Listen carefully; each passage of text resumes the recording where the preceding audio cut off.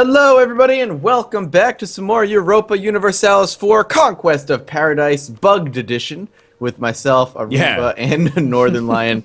What's up, gents? Conquest of Troubleshooting. Troubleshooting Edition, whatever you want to call it. I'm saying just get back into it. I'm saying just let's get started and maybe hang out on Speed 2 for a while. We're going to crank it down to Speed 2 for a little bit and see if maybe we can fix the problem. We're not sure what's happening, so fingers crossed. Fingers crossed. So this fortified house building, it's a unique native building. It gives you plus 10 to your force limit. That is crazy. Yeah, you can only have one. I built mine. Yeah. I have a force limit of 21 now. There can only be one. Christ. Plus, it also stacks with the native idea that gives you plus 33% force limit modifier. Yeah. Well, I would build it, very but I'm broke lucky. right now. Very lucky that this is a cooperative series. Because between you not losing your colonies over and over and the fact that you built that building already, you could have probably like snowballed us. Well, I've had some bonuses. Or I have like an advantage for having played individually. What? Oh yeah. I just invited you to a federation and it spammed me. It says you've declined like 1,000 times. I had like a little banner pop up. 1 second. But it wouldn't let me click on it. I was like, what is this? What is this? Clicking through all these things. There's like, I don't even know how many there are. There's What? and it says too bad. So I've had the opportunity to like invite people to join federations before. Is that solely as protection against like colonial nations, or is that some kind of like higher level alliance that I have never experienced before? I have fucking no idea. It's like a defensive pact. So if the three of us are in a federation, and anyone from outside of the federation attacks us, we all protect each other. So I could do that, and I'm gonna send you one. Oh, well, why? Did that work? Whoa! So the same thing just happened to you then. Yeah. Too bad. Yeah, there's a lot of them. I don't know. It's weird. Why'd you swat the hornet's nest, man? I didn't know it was gonna do the same thing to me. All right, I'm good. I'm through them all. All right, fuck federations. Let's just do it with each other anyway. Yeah, I'm gonna try it. Let's try it once. Pause, maybe. Here. You guys are trying to desync your own games. I sent you one, Matt. I didn't get anything. Northernlion. I sent it to Northernlion because I have. Okay. No, did it again. There you go. You guys are the guys when somebody says, "Hey, don't jump on the elevator." It has like a reputation for getting stuck. You wait till it gets like halfway up, and then you just take a little jump, right? That's the vibe I'm getting right here. On the bright side, I have a claim on Minnesota. Oh, really? Which doesn't mean anything because Minnesota's barren land anyway. Yeah, that's pretty wild. I don't know. You're gonna have to fight off some seriously bad dudes to get that land. I'm not worried about it. You could right attack now. it. Just attack them. No, attack them. You could attack the natives, I guess. Attack the dirt. Let's just run in with my fucking hatchets and bows and just fire the native plants. Mathas, we're doing like a race for Minnesota because I want to swallow up your like Iowa. What the hell, Arumba? You sent me a diplomatic insult. How dare you? You didn't want to join my federation, so screw you. Jesus. I'm just waiting for my settlers to finish up. I'm losing 0.5 gold a month right now. 0.5? Wow. That's a lot, man. I'm losing it to army maintenance and colony maintenance. Colonies are expensive. Yeah, they are. Fucking 2.16 what is that, a month? Jeez, yeah, I want to crank your colonial maintenance down. But we talked about it like in the last half video. If you take it to like say 75% of the slider, then you get like 60% of the bonus for less than that worth of the cost. Does that if that makes any sense? You get like the majority of the bonus. All right, I'm making money again now. I brought it down about a quarter of the way. Yeah, see? Now, I also noticed I have an advantage over you two, which I didn't expect. I didn't realize until just now. If you press go to the trade map mode. Yeah. Oh, you're so close to that trade mode. I saw it, actually. I'm in the Gulf of St. Lawrence, and I've discovered it. You guys are in Chesapeake Bay. So I'm actually getting a lot more money than you guys are because I have my merchant collecting from trade there. Yeah, that makes sense. So I get a 10% bonus to trade income, and I also get a ton of trade power because I have my capital is in the node. Oh, so Mathas and I actually have to discover the trade node for Chesapeake Bay. That's right. You've got to like search for it, and I think it's actually really far to the east. I think I can see it. Can I just march my men over there? Yeah. Well, no. You have to actually. You can't explore Terra Incognita. So. Yeah, you need a explorer or conquistador. Mm-hmm. So that's. You're lucky, Arumba. My casus belli is gonna expire. Expiring. Yeah. You're lucky.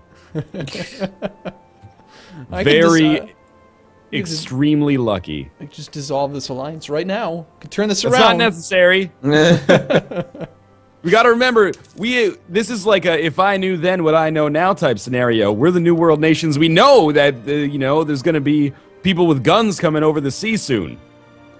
We have our seers tell us so. Exactly. Oh my God, what is this? A loan offer.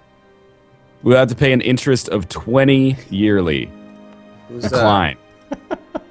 Arumba sent me a loan offer. Okay. He offered to loan me 1 ducat.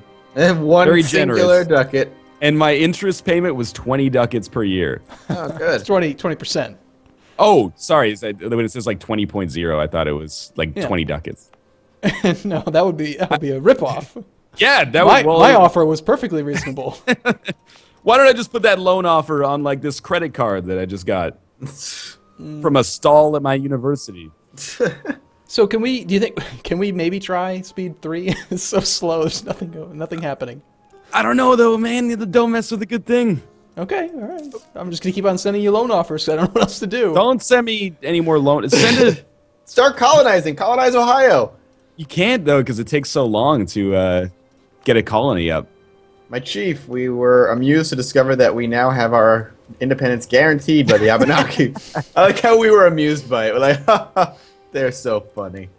Yeah, you so funny. It's true. It's true. I am funny. I'm comical. So here's the thing. Like the thing about the Indian play that I think is kind of strange is, on the one hand, there's a building that reduces your advisor cost by 50%, and you'd think, okay, I want to get that building, and then I want to get enough money that I can actually have some advisors and I can try to keep up with the Europeans. Mm-hmm. But there's no point, because as soon as the Europeans are next to you, you just press that reform government button, and then you instantly gain technology all the way up so that you're 2 points below them on each tech group. Oh, really? Yeah, so if you're like level 2 and they're at level 15, now you're at level 13. That is really good, actually. So what's the point? There's no point in even trying to tech up. You just wait.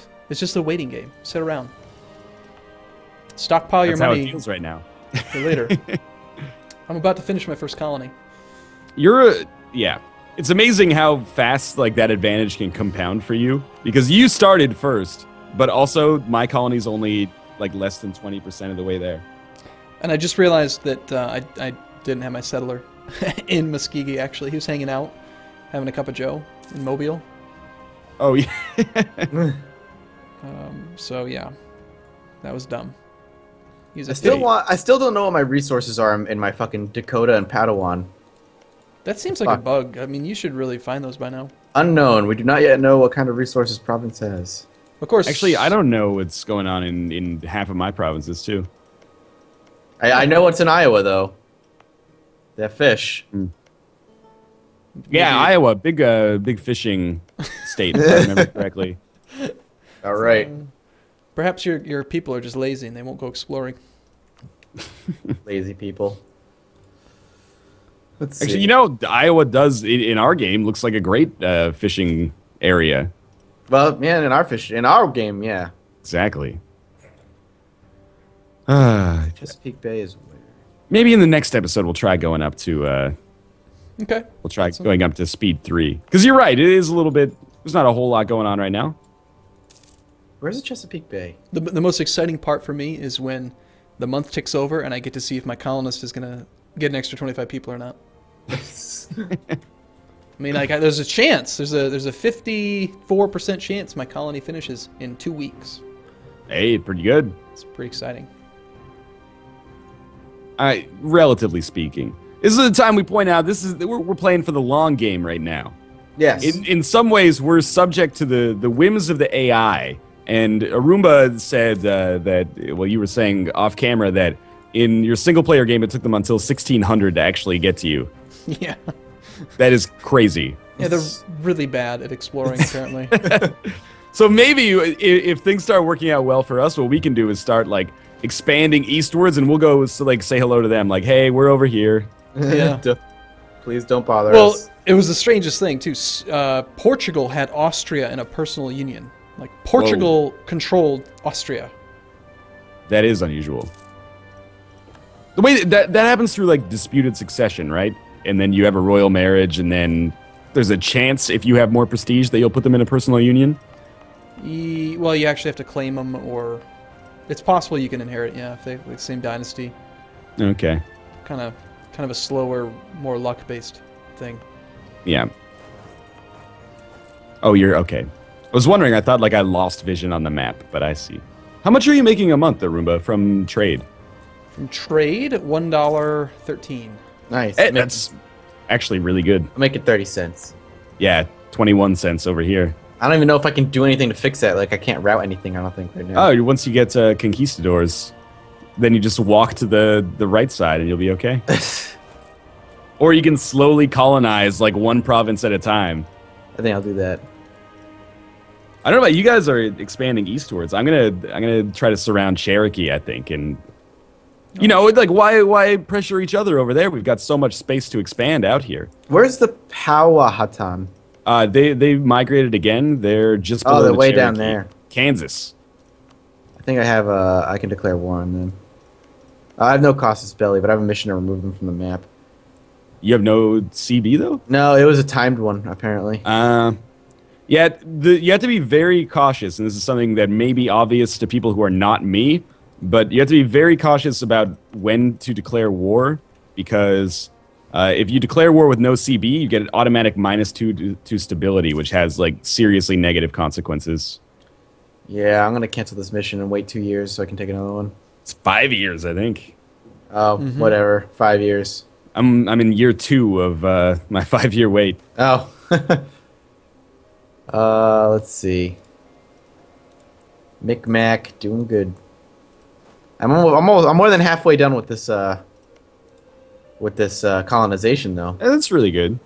Yeah, I'm kind of concerned though, because you took the one. There's nothing else for me to colonize. I can't reach anything else. So what about this is the end of my colonization. Can't do anything. Sorry. I had a 4 base tax. I wanted it. Well, because we're cooperating, we could maybe do something where, like, you know, Mathas sells you Shawnee, and then you give him, like, one of your provinces, and then Mathas kind of has some expansion through, like, Fox and Olala. Ooh la la. Exactly.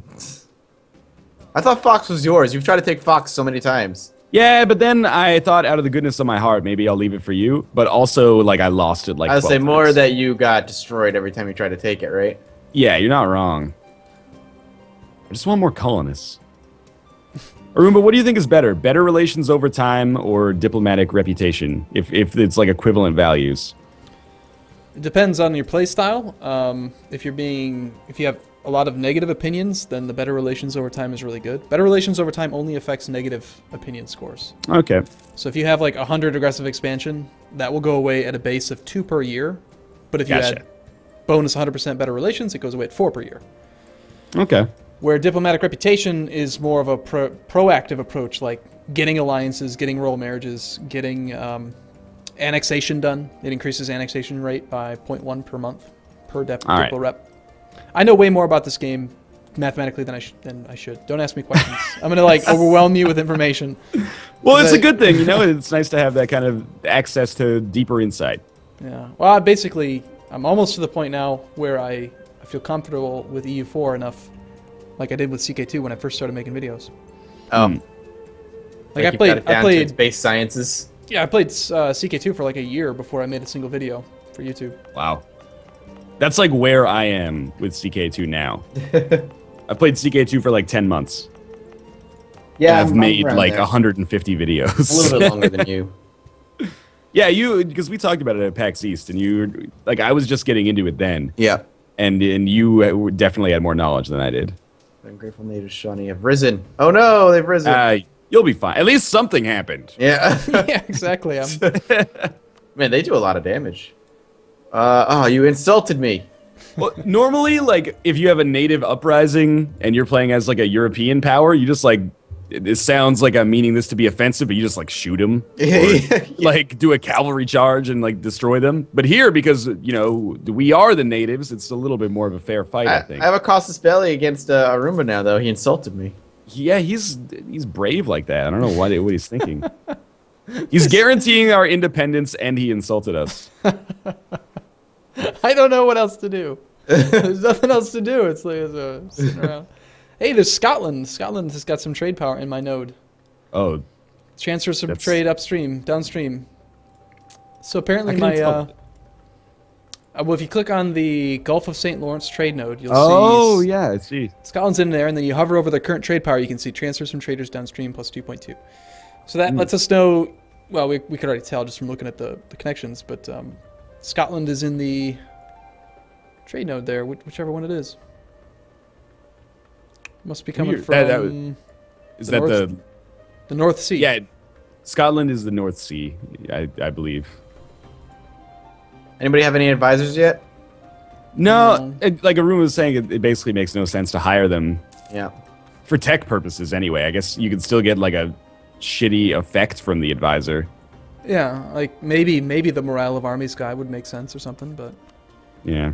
I'm just gonna keep boosting my stability. Trade range, maybe. Might as well. Are you're spending your Diplo points? Yeah, spending some diplomatic power. I still have 425. Can you attack? Can you guys attack the Cherokee or something? I can. I don't want to move my men out of my colony. Yeah, that's the thing. I want my colony to still be here, and I'm like just getting back to like economic okayness. Oh, I see. Well, we didn't all luck into having a trade node right next to us on the randomized new world, right? That's true. That's true. I did get fortunate there. Actually, like I will be able to attack Cherokee pretty soon, but well, would you be able to send like your 12 or at least like half of them to join me? Probably all of them, because the Cherokee they were fairly strong last time we fought them. Well, to defend against the natives, I would not really worry. I would only keep, if I'm at full maintenance, I'd only keep 2 regiments behind. Okay, so you could send 10. And I could send 3 for now, but by the time I declared war, I could probably pull another one up. Maybe another 2. I also could just take like a ton of loans, but it might have to wait until 1465. Because I don't have a casus belli, but also, so I've never seen this before, but I think my war exhaustion is so low that no casus belli is -2, but war exhaustion is +2, or does that just mean that if I declare war, my war exhaustion goes up by 2? It goes up by 2. That's a new... Oh, that would be so much better if it was like the Norse in CK2, where if they don't declare war for a while, they start losing prestige. That'd be like, cool. I wish my tribe was like, come on, like we need to go to war. Like we'll unite the country. Or just murder people. Exactly. Have you guys been building buildings that are not for economic use, except for the manpower one?